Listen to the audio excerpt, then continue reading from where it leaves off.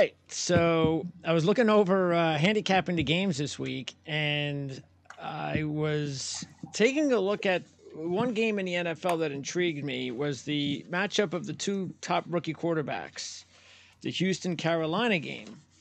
And then I noticed one thing that I felt was interesting to bring up and get your take, Mark, especially from the data book, and that is that you have a Houston team. Yes, they've got the rookie quarterback. Yes, Carolina has a rookie quarterback. But the difference in this game I noticed is that Frank Reich, veteran head coach, he's been through bye weeks before. He's coming off a bye. Houston also coming off a bye, but they have a rookie head coach.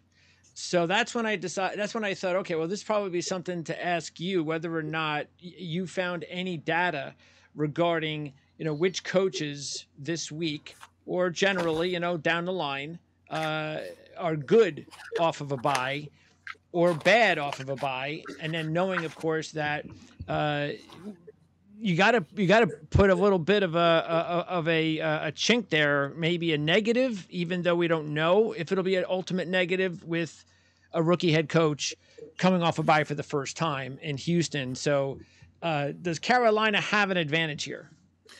Well, yeah, the thing you mentioned to me that really kind of caught my attention was going in and looking for data on situations like this. And I can say, when you mentioned that to me, am I able to do that? I can say, yeah, I got a little bit of a Woody going on here. Of course I can do that. Let me tell you exactly what it is that I found here, okay?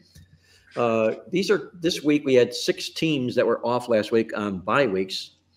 5 of them are coached by coaches that have been here before with bye weeks. As Greg mentioned here, D'Amico Ryans has not. He's a rookie coach. But these are the records of the coaches playing this week in their NFL careers when their teams are coming off a bye week. And we're going to run this alphabetically here. First team is the Carolina Panthers, as Greg mentioned here. Frank Reich, in his career off a bye week, he's had 4 times he's been there. He's won all 4 football games and gone 3-0-1 against the spread. So he does a really masterful job in preparing his team in games with extra rest. Take a look at the Cincinnati Bengals. Zach Taylor, not so good, mediocre, but I would give him a C-. He's on a bye week here. He's 3-2 straight up overall, but only 2-3 against the spread. You've got Dallas Mike McCarthy, a veteran who's been around a long while with the Green Bay Packers and the Dallas Cowboys. Obviously, he's been in many, many more games coming off a bye week. He's 12-7 straight up, 13-5-1 to the spread. So he's a pretty good coach, is Mike McCarthy, with his teams coming off a bye week. The New York Jets, Robert Saleh, he hasn't been around too long, but he's been here 2 times coming off a bye week, and he's failed straight up and against the spread in both games coming off a bye week. And I want to throw this out because this was in the Playbook newsletter as well. The New York Jets going into this game against the Giants, guys, by the way, are 1-13 the last 14 games coming off a bye. So the Jets kind of maybe eat a little bit too much of that great cooking in the restaurants in the city of New York, and they don't tend to show up for football games after a bye, and Robert Saleh is continuing that trend in New York. The final guy playing this week off a bye is the Tennessee Titans' Mike Vrabel, who I think is one of the more exceptional coaches in the National Football League. Unfortunately, his hands have been tied a lot last year and this year with injuries, but unfortunately, he'll do a nice job, and he'll get his football team turned around out of this. Vrabel has been 5 times playing with a bye week in his NFL career with the Titans. He's won all 5 of those football games, and he's cashed all 5 of those football games as well. So we'll see whether or not Tennessee can bounce back off the mat this week, whether or not Carolina can get their first win this week with coaches that have never lost in bye week situations. That's what I found, Greg. Yeah, and so you got to think that even though Carolina's like one of the more banged up teams in the NFL, that we know means an awful lot, the whole bye situation. We have an unknown with a rookie coach. And also, Houston is favored in this game. And this is the first time I believe they're a road favorite since 2020. Yep. And I believe the last time they laid points, they got murdered as a favorite as well, Greg. I'd like to interject something here. Yes. Frank Reich is not going to be calling the plays this week. He's given that up. And I can't remember the gentleman's name. Tom, his offensive coordinator, yes. Yep, he's going to be calling the plays. And his background is much more aggressive downfield throws. Reich has done a very poor job. As actually, in most cases, he hasn't done that well as a head coach. But with this team calling plays, he's been highly criticized, and they've been asking him to give up the play calling duties since the beginning of the year, and he's finally done it. He finally put his ego aside and said, "We got to do something." He'll get fired. I mean, the owner. Well, what better time to do it, Jim, than with the bye week to prepare the offensive coordinator with the new duties and the new assignment? And my answer to that statement is, it certainly can't hurt the Carolina Panthers. They can't do any worse than they've been doing so far. Well, and the other thing is, but excuse me for a moment, the other thing is that has to sit well with the players as well, who are probably wondering, why do we have an offensive coordinator who's not calling the plays, considering the guy who is calling the plays, it's not working. Players have to feel good about this. Take a look at the total in this game. This will go to you, Victor. It opened 41.5. It's up to 43.5. And one place is 43.5 minus 15, which is, actually, it's leaning under. So in any case, this isn't the kind of a game I would look at and say, well, these two teams are over teams, not with what's been going on for the whole year. But now, with this new information, somebody has bet this game up 2 points. Very interesting. Victor, how do you see that shaking out from a total standpoint? Well, it's another game in which the road team is favored in the NFL. These have been tremendous underplays, particularly over the last 2 years. It's probably one of about 6 or 7, maybe even 8 games this week in which the road team is favored. So for me, regardless of the line move, I will not be betting the over in these games. I may track the line move, and maybe when it reaches its zenith, I might come in with a play on the under at that point. If we can get that 44 or maybe 44.5, then I would come in on the under myself. But again, it's one of these situations that we can't explain in the NFL, that games in which the road team are favored have gone under at such a high percentage over the last couple of seasons. Greg, any other things you want to throw out at us during this roundtable? That was a great conversation. Yeah, actually, I wanted to, before we move on, Andy, did you say before that something about winless teams off buys? I think that was Marc who had done some research on that. Yeah, they've done really rather well, winless teams off of buys. You know, they take that extra week to kind of rub the stain off, if you will, a little bit more focus, a little bit more preparation. And it probably works as much as anything as the other team generally playing down to their level. I don't know if Houston can play much down to their level, but that's a fact, though. Okay. Winless teams off a bye week. By the way, Marc, I know you did it last week with the Giants. Maybe it was the week against Buffalo. Carolina also, according to my numbers, has yet to cover a point spread. 0-5-1 through 6 games. How do winless teams against the spread this deep into the season do, if you've got that information? Well, winless teams, the deeper you go, the better they do to the spread. Excuse me, I shouldn't say winless teams straight up. Winless teams have yet to cover a point spread. Well, that's a good question, Andy. I know I hit on it last week with the Giants, and we could probably run it again from an 0-5-1 standpoint. But I'll say this: if it worked for the Giants at 0-5, it will certainly work for another team that's 0-5-1 to the spread, which with Carolina Panthers would be. So they're kind of in a similar path, or similar road, if you will, that the New York Giants were, getting out of the gate with no point spread covers. What it basically means is you're getting a lot of value with the football team that basically the public wants no piece of. Which, by the way, seems counterintuitive when you say, how can a 3-point home underdog be value when they're winless? That may be a nice key as far as what the right side is in this game. I think there's no question about that. That's a great observation. Okay, so I know it's happened pretty quick, but then again, look at San Francisco. Within a couple of weeks, everybody's wondering, are they the best team after all? Said the same thing about the Cowboys. Well, I'm going to bring this up about whether or not you guys, we'll start off with you, Jim, believe that the Miami Dolphins are overrated. And I say that because their 5 wins have come against losing teams by a 203-108 margin. They've destroyed bad teams, and they've only played 2 winning teams, and they've lost them both by a 79-37 margin. Absolutely overrated.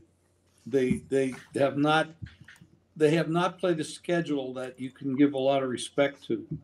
Now that's consistent in this league because we have a lot of, I think there's 19 teams that don't even have a winning record. So this is a league down this year. It's a B league, or maybe even a B plus league or B minus league, depending on what your point of view is. So a lot of these teams are playing, like Detroit, for example. They didn't play Murderers Row either, and they got handled pretty well last week by the Ravens, who, by the way, the Ravens right now should be mentioned in all the conversations as possibly one of the top 3 or 4 teams in the league. Now that they're getting healthy and with the quarterback they have and a very good head coach and a very good offensive coordinator, you cannot sleep on that team. And the defense is coming around, Jim, as well. Yes, that's right. So, but going back to that, when these teams play very poor schedules, it's we do it all the time in when we're handicapping bowl games or playoff games, and we look at who they play this year, and you get strength of schedule is big, and it's big during the season as well. So Miami has not really stood up to anybody really good.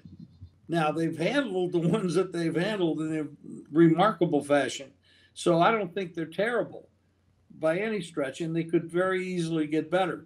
They have a good defensive coordinator. They have a good offensive coordinator, which is their head coach. So they have a lot, and they have a lot of talent.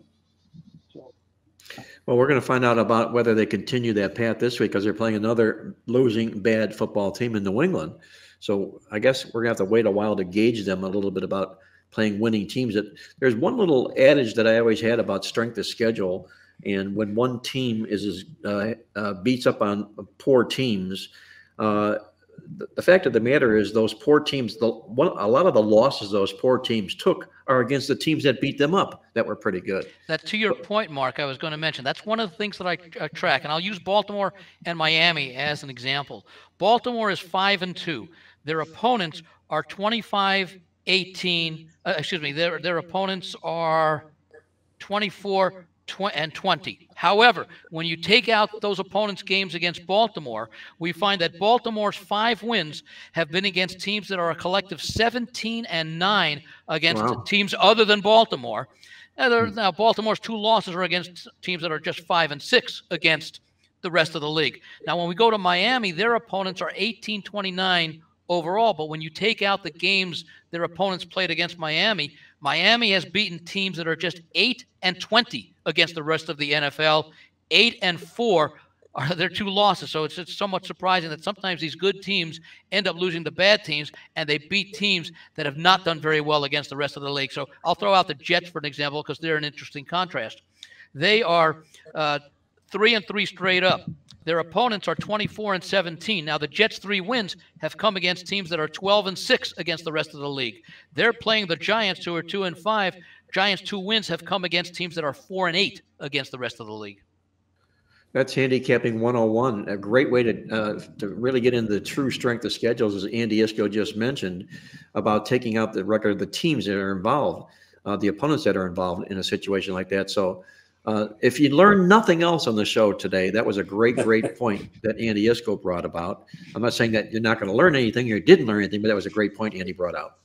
Yeah. Hey guys, can I throw out a question here, guys? Sure. It's actually like an NFL related trivia question, and let's get maybe Greg, our producer, in here as well. He may have an answer as well. But there's only been one team in the NFL this season that has scored 20 points or more in every single game.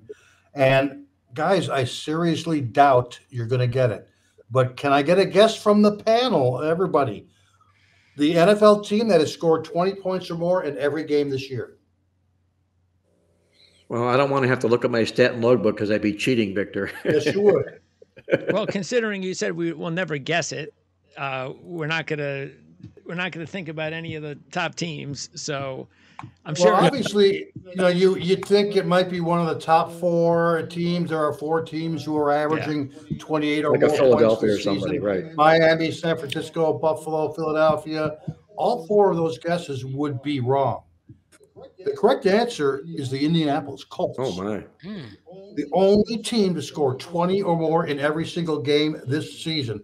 I I can't get over what the Colts did to the Browns last week. The easily best defense in the NFL.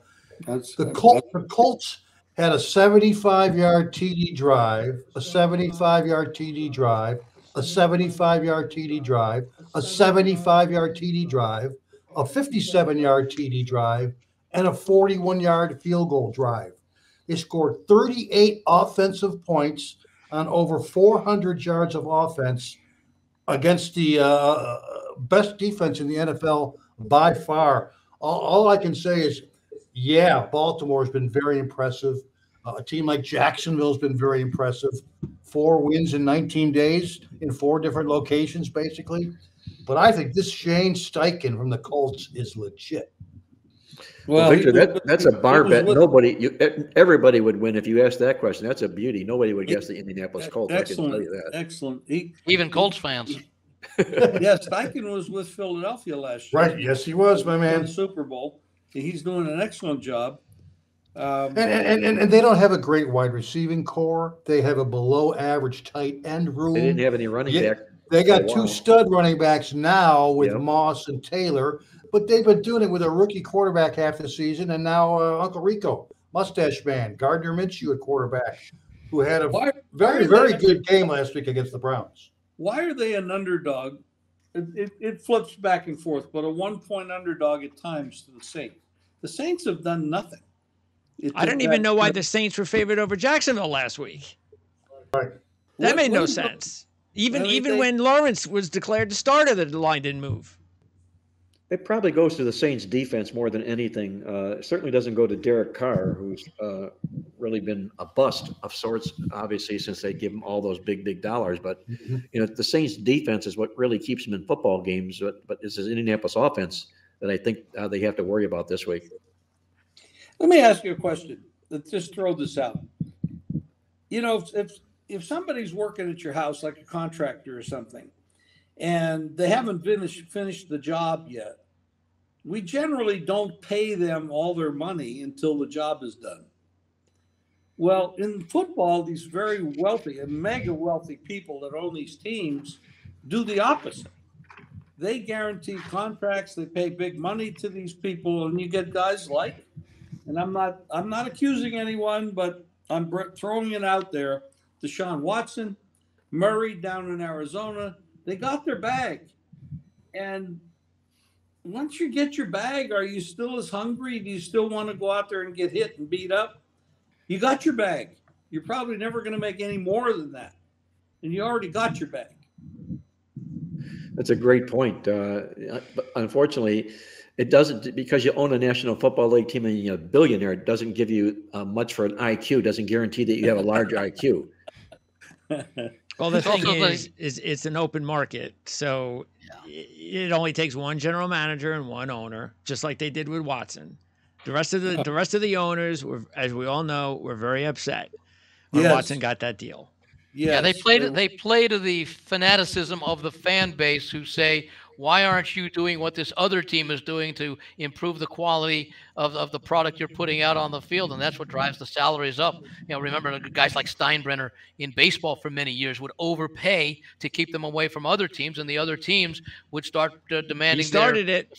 He was the one. Steinbrenner. Good point, Andy. He started it all. I remember growing up and reading those. I remember reading the newspaper when Winfield became the first $1 million player. I can still remember it, just reading that paper. It was such a change of times in sports.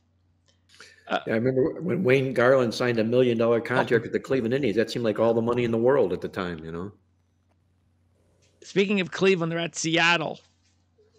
And nobody knows who's going to be the quarterback for the Cleveland Browns this week.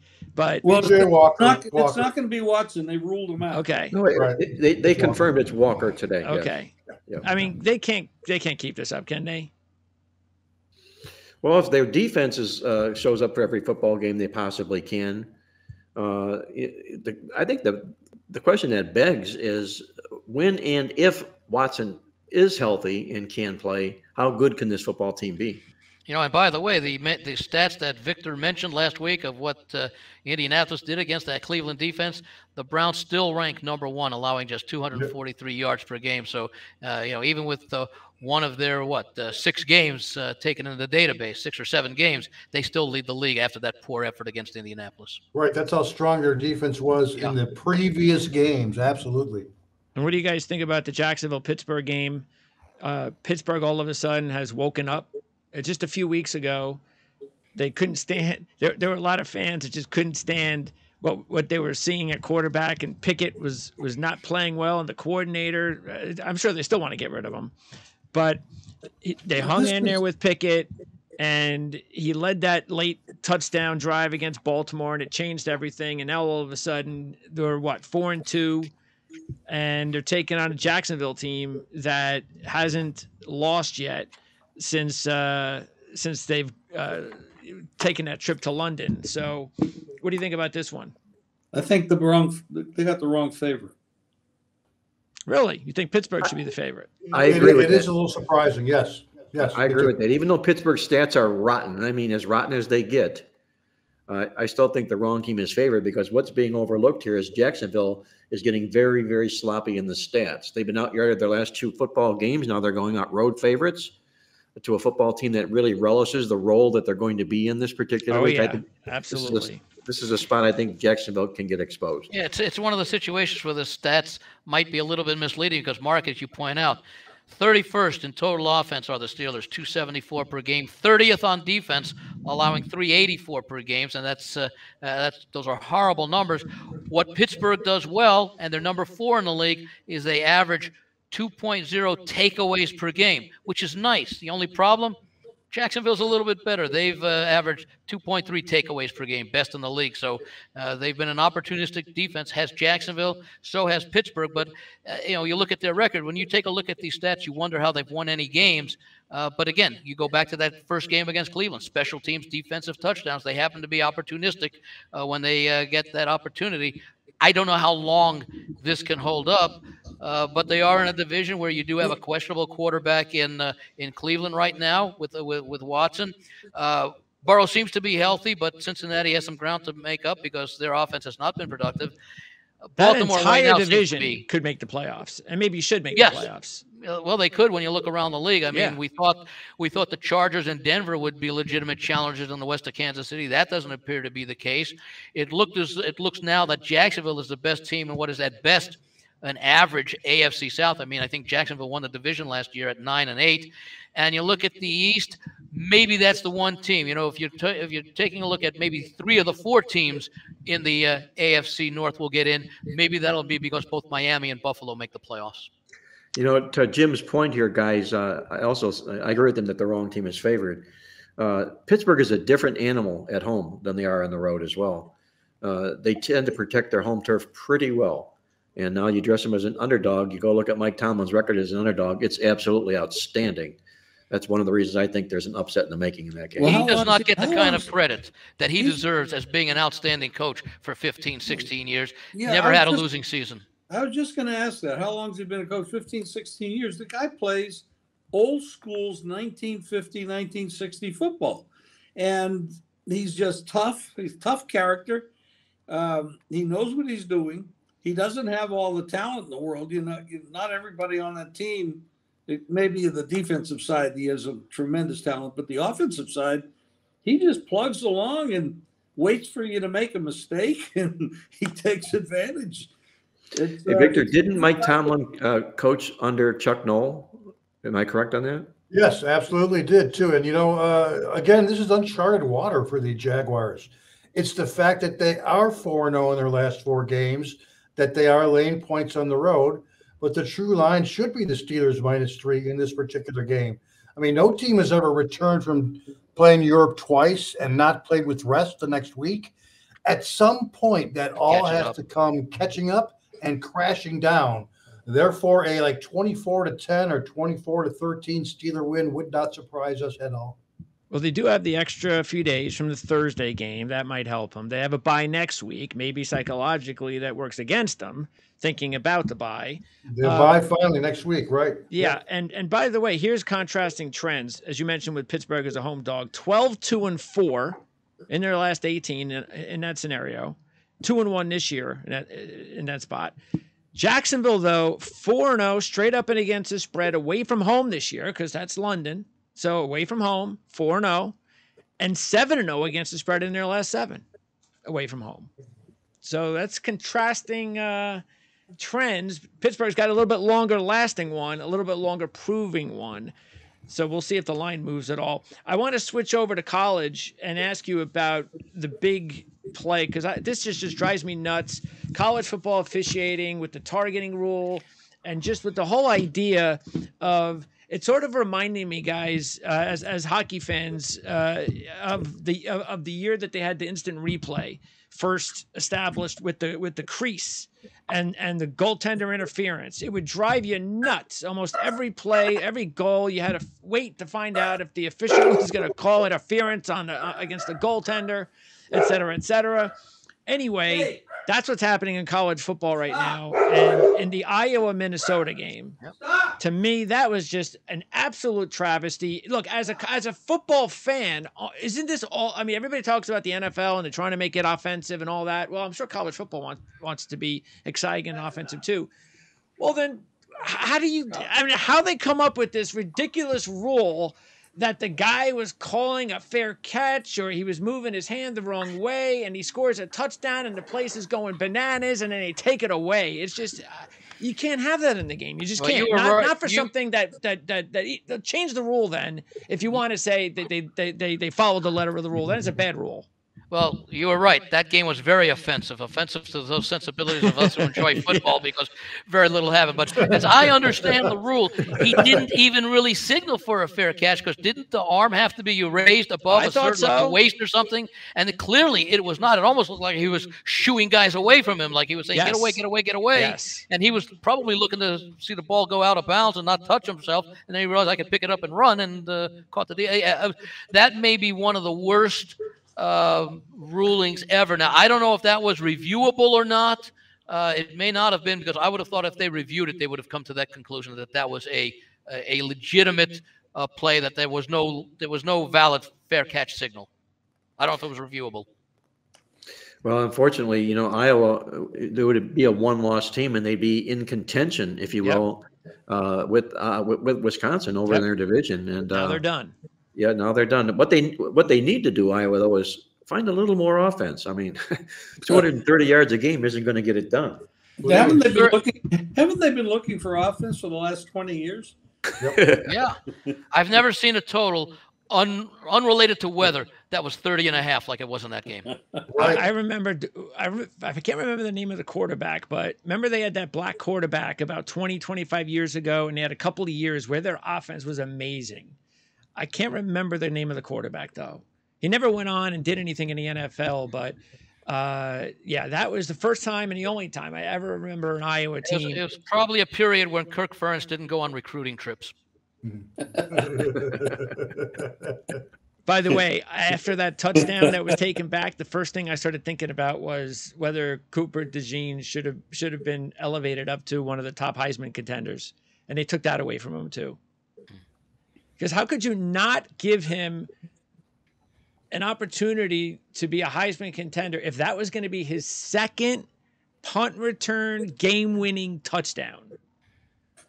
That's just amazing, considering he's an all-pro caliber college football DB to begin with. Yeah, and he would have been on a 7-1 team, as you mentioned. Yeah. So anyway, that'll wrap it up.